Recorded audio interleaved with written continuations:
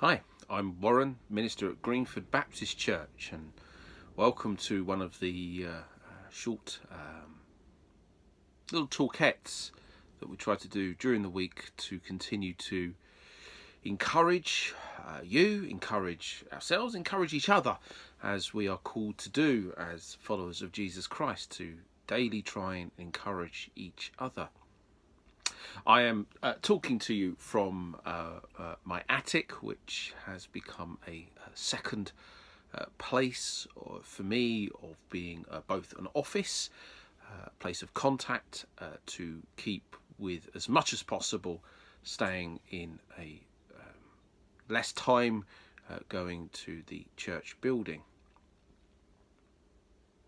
It's also a place where I'm glad I can come to. I have granted the privilege of a space where I can come to spend time with the Lord as well. And I suppose it's about that partly that I believe that God wants me to talk to you about today. We're in the I believe it's the fourth stroke coming into the fifth, or it could be the fifth coming into the sixth time now of lockdown, and it's called. And I know there are people who are having to self-isolate. There are people who are furloughed from work. There are those who unfortunately have been made redundant from work completely and are not earning any income at all. There are those who are still continuing to go to work, those who may be in the building industry or any kind of industry really where it's a necessity for you to continue working. You could be working from home, or you could be actually going out because you have to. And clearly we have our frontline key workers, frontline staff, those who are key workers that do need to continue to be at work from working in all of the industry, both the NHS, police, fire service, etc., who are working exceptionally hard and exceptionally long hours, to which we as a nation are still incredibly grateful for. So we have a gamut of people, lots of different spectrums, and then we have people who are introverts, who may be absolutely loving this time of needing to be trapped in their homes, who are actually enjoying this time of isolation, of time of spending time with God. And then we have we have extroverts who maybe by now you've got to that point of this is now, if I'm blunt, doing my head in. I can't socialise in the way I want to. You're probably desperate to go to work now. But to be with your friends, your family, those outside of your immediate household. And as we know at this time, we have to follow the guidelines of our government that are making it very clear that they see this as the way to currently see a slowdown and eventually beating, as they call it, the coronavirus. And it's at these times, at these measures, yes, on one level, on our heads, we're going, yes, it's right, it's proper, this is what I should be doing. On another level, it's the heart and the emotions and your personality that's saying, I want to go and see people, I want to be with people. And then you've got these messages that clearly make it very clear that we're saying, God is saying, this is a time, this is a word that's being used, a Selah moment, a time of being paused, a time of using this time to really invest in your relationship with him. Because I very much believe, and you know if you look at my stuff, that God wants to make it that he's the centre, wants to invest time in us, for then when we do eventually come out of this, God's people have got riches and stuff stored up in this time of investment that God can then pour out to those who may not necessarily know him. And as I said, for some of us who are natural introverts, this is, wow, yeah, great. For those who are extroverts, and I sort of fall somewhere a little bit more extrovert, as you could imagine, strangely enough. But for some of us, you know, I quite like the isolation time. I like the small space sometimes. So I can fall into slightly either camp, but even I have to admit that I'm starting to get that point of where I'm also myself thinking, yeah, this is great. I'm loving spending this time with God and doing things differently. But even I'm like thinking, oh, I am missing the socialising in the way that I like to. I'm missing the camaraderie with my swimming friends, to which, if they're watching this, you know that I am. So even I'm starting to miss certain elements, and I'm sure you must be the same, or you may not be.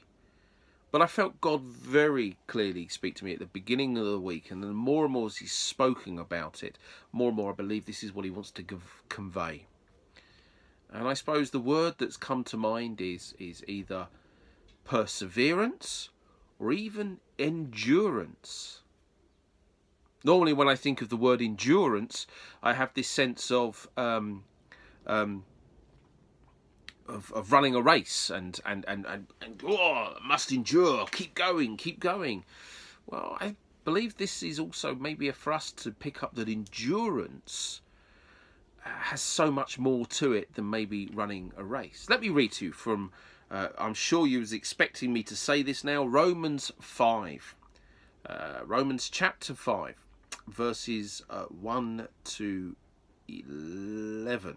No, take that back. 1 to 5, actually.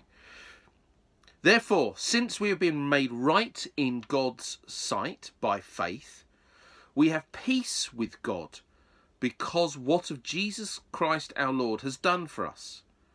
Because of our faith, Christ has brought us into this place of undeserved privilege where we now stand, and we confidently and joyfully look forward to sharing God's glory.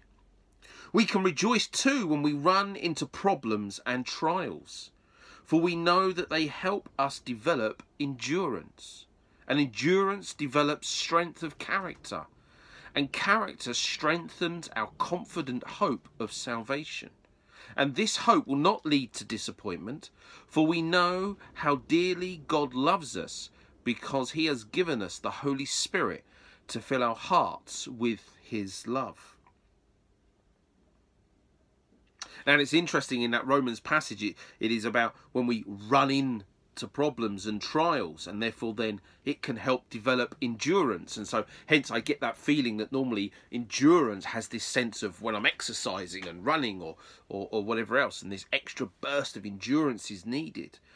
And the imagery here that Paul is using here in Romans. Well, I don't know about you, but I don't do a lot of running. I do much more swimming, and have done less than I'd like to. I can see my swimming colleagues, if they're watching this, going, huh, hardly seen you. But the point being, I wish to go back to very much that exercise. But for me, running at the moment is it's just not something I do. So I'm grateful that I can get out and I can go and do some walking.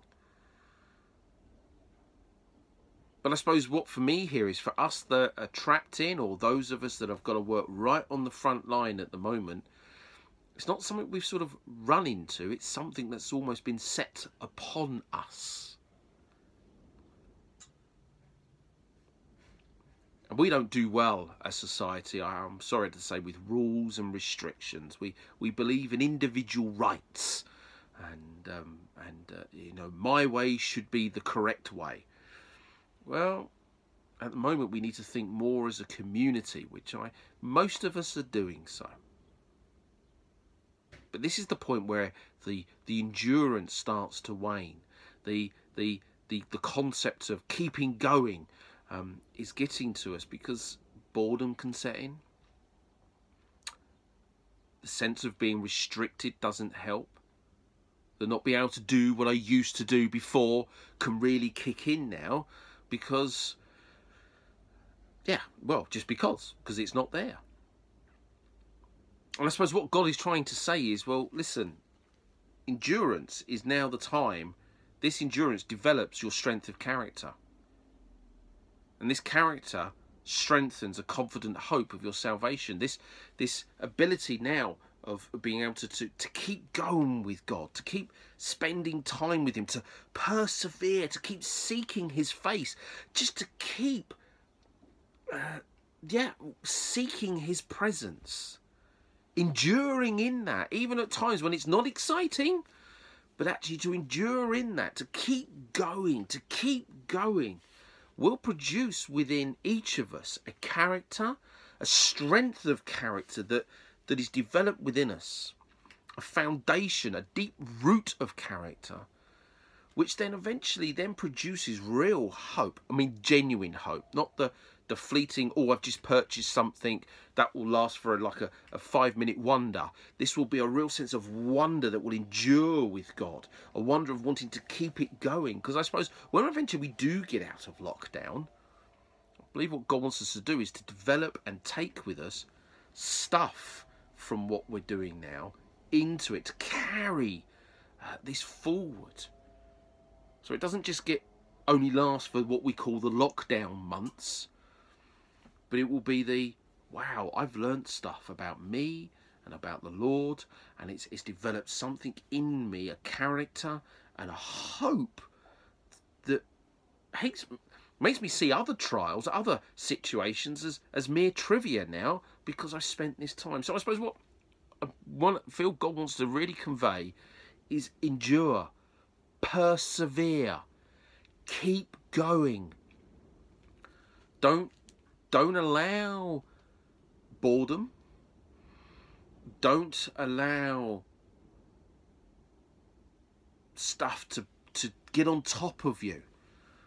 Keep going with the Lord. I do recognise I could be talking to people who will find being locked down absolutely difficult because it just does not suit your character. It may be for mental health issues, emotional issues, and I recognise all of that, and I'm doing a very broad brushstroke talk here. But we're still talking about the same God, the same Lord who can lift us above our situations, can lift us above our personality and our character, and take us into a glorious place with him that fills our very depth of our heart and our spirit if we continue to persevere. I suppose that's why Paul was talking about it. That's why he says here very clearly, you know, when we run into problems and trials, for we know they help us develop endurance. And endurance develops our strength of character, and our character strengthens our confident hope of salvation. And this hope doesn't lead to any disappointment, because we know how much God dearly loves us.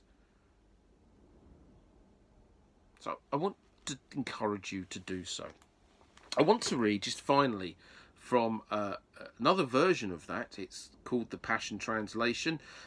It's not a direct translation per se, but it conveys the authors see this as conveying something of the Father heart of God, I believe. So it reads exactly the same verses. Our faith in Jesus transfers God's righteousness to us, and he now declares us flawless in his eyes. This means we can now enjoy true and lasting peace with God, all because of what our Lord Jesus, the Anointed One, has done for us. Our faith guarantees us permanent access into his marvellous kindness that has given us a perfect relationship with God. What incredible joy bursts forth within us as we keep on celebrating our hope of experiencing God's glory. But that's not all. Even in times of trouble, we have a joyful confidence, knowing that our pressures will develop in us patient endurance. And patient endurance will refine our character. And proven character leads us back to hope. And this hope is not a disappointing fantasy, because we can now experience the endless love of God cascading into our hearts through the Holy Spirit who lives in us. And these times can feel like pressure.